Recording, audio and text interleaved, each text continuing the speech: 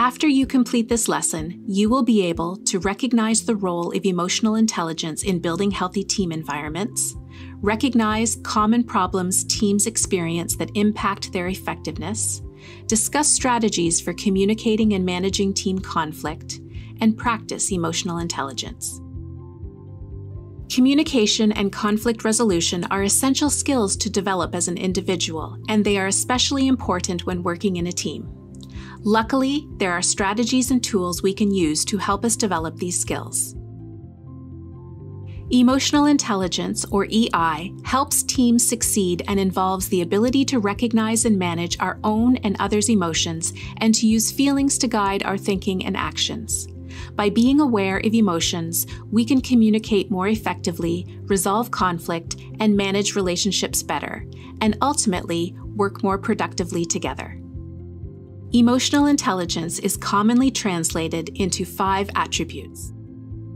The first is self-awareness, which is the ability to recognize one's emotions and how it can impact your own and others' performance.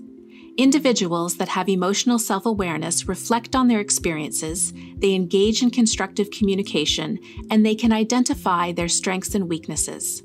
Team members need to be aware of their emotions as it can impact team dynamics and ultimately team performance. The next attribute is self-regulation, which in this context is the ability to stay composed and regulate emotions. The ability to manage impulsive and/or distressing emotions during conflict, stress, or when under pressure greatly impacts the team's ability to succeed. Motivation is the next attribute, which is the ability to motivate yourself and your team members to do their best work. Individuals that have this attribute will strive to learn and continuously improve, but will also support and motivate their team members to do the same.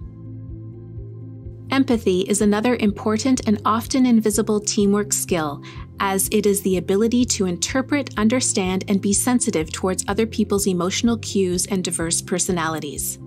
Empathy is often thought as the ability to step into another person's shoes, but it is more than just realizing how others are feeling. It also involves how one responds to these emotions. And finally, social skills, which requires using effective tactics of persuasion. This attribute plays a key role in building rapport with your team members. A person with good social skills builds a positive and effective relationship with their teammates and is generally characterized as a good team player. Therefore, to practice emotional intelligence, you should observe your emotions and reactions to others. For example, how did you react to your team member's idea? Did you make a judgment too fast? Observe others' emotions and reactions. For example, how did your team react to your statement and how did you say it? Be sensitive towards other people's emotions and respect their diverse perspectives. And finally, actively listen to what others have to say, pay attention to their nonverbal communications, and practice and hone in your persuasion skills.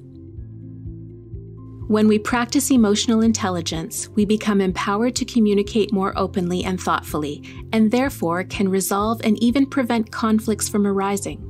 For example, an emotionally intelligent team member who observes that their peers feel overwhelmed with too many tasks to complete will be more likely to initiate a conversation about this and find solutions. However, challenges arise on all teams. Some common problems that teams experience that impact effectiveness includes lack of trust, which can make it difficult to communicate and ask for help. Fear of conflict, which can lead to groupthink and make teams avoid conflict and therefore not resolve conflict. Lack of commitment, for example, when team members do not follow through or complete work. Avoidance of accountability, for example, when a team member speaks out of line and upsets their peer but does not apologize. And inattention to results, or when team members focus on their own personal goals instead of project goals. So, it's important that teams practice emotional intelligence, build team trust, support and respect each other, and focus on finding solutions.